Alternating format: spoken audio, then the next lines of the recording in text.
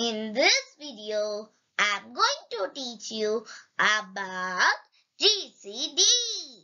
GCD is abbreviation of Greatest Common Divisor.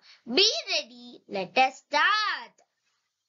The GCD is the largest factor shared by two or more numbers. I am going to explain GCD by taking two random numbers, 100 and 150. Let us find all the divisors of the given two numbers until it cannot be further divided. 10 into 10 equals 100. 15 into 10 equals 150. 2 into 5 equals 10. 2 into 5 equals 10. 5 into 3 equals 15.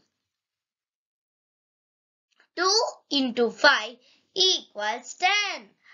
Now let us find the common divisor in both the factor trees.